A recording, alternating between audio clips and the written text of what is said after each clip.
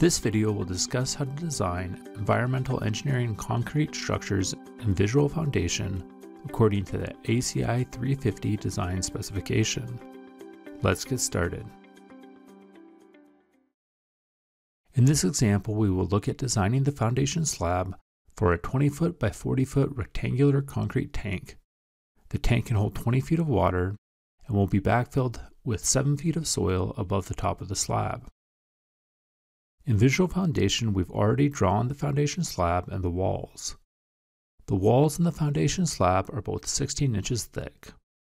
The foundation slab has a double mat bar configuration, and the top layer outer bars and the bottom layer outer bars are both set to the bars in the X direction. We have a 2-inch top cover and a 3-inch bottom cover.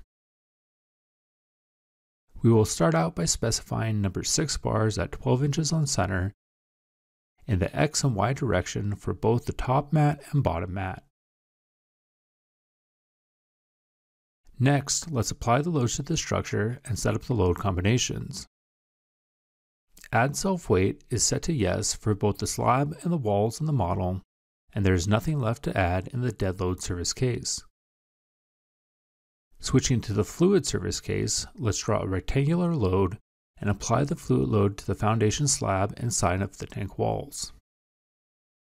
We'll set the magnitude of the uniform pressure to 62.4 for the fluid density times 20 for the fluid depth. The pressure has a negative sign so that the fluid acts downward, pushing the structure into the ground. Next, let's go to the load case manager and create a factored load combination. Let's add a 1.4D plus 1.4F combination for the full tank case, and we will set the design category to strength LRFD. Switching to the analysis result view, we can look at moments in both the MX and MY directions. We can also click and drag to cut through the slab to see graphs for, say, the plate moment resultants MY at a particular location. Switching to the foundation design view, we'll switch the design specification from ACI 318.19 to ACI 350.20. Upon switching the code, we see that the environmental structures section appears. For our case, let's set the top exposure to severe and leave the bottom exposure set to normal. We will leave the X restraint and Y restraint both set to normal. We will specify the section length in the X direction to 40 feet and specify the section length in the Y direction to 20 feet. For now, we will set the minimum steel ratio to none, which we will revisit at the end. Looking at the project status, we see that the slab flexural steel fails, and we have plate design errors. Clicking on plate design errors provides an error message that says unable to calculate the combined load factor gamma, analyze unfactored cases, or to find the gamma override in the parameters. Going back to the load case manager, we see that there is no option to analyze the service cases. We can, however, create both a dead custom combination and a fluid custom combination that both have a load factor of 1.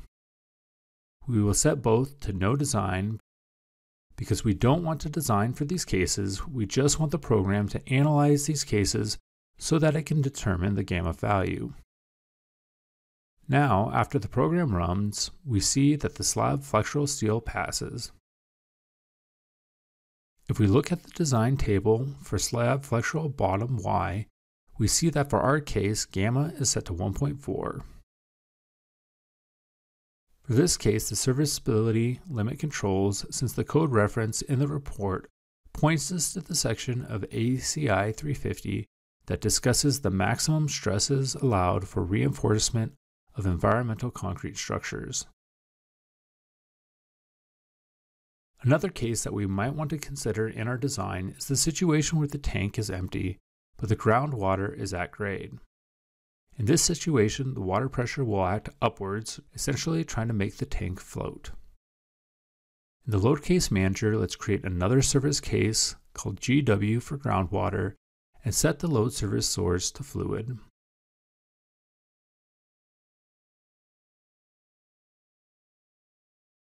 we'll set the magnitude of the uniform pressure to 62.4 for the fluid density times 7 plus 1.333 for the depth to the bottom of the slab. The pressure has a positive sign so that the fluid acts upward, trying to cause the structure to float. Next, let's go to the load case manager and create a factored load combination. Let's add a 1.4D plus 1.4 GW combination for the empty tank case, and we will set the design category to strength LRFD.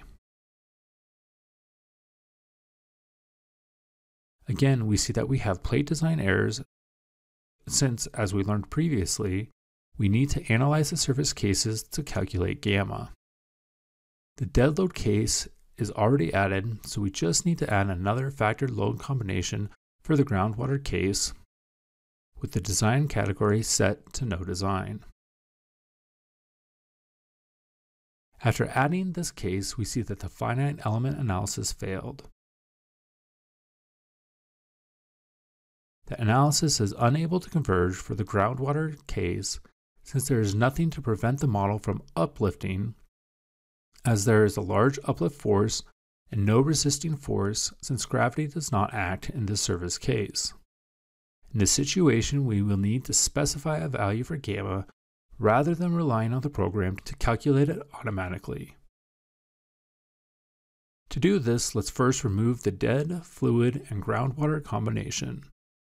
Then let's go to the Foundation Design view and enable the override gamma parameter, and then manually set the gamma value to 1.4. Now we see that the finite element analysis runs without issue, but we see that the slab flexural steel fails. Looking at the design table, we see that the unity value for the top Y bars is just above 1. We will increase the bar size from number 6 to number 7, which causes the design to pass. Now that the bars are adequate for flexure, let's turn on the minimum steel check. Now we see that the top and bottom bars in the X direction don't quite pass the minimum steel requirements. From a constructability perspective, it is probably best to simply increase the bar size throughout to number 7 bars rather than leaving the bottom bars in the Y direction set to 6. Now we see that all of the checks pass and our design is complete.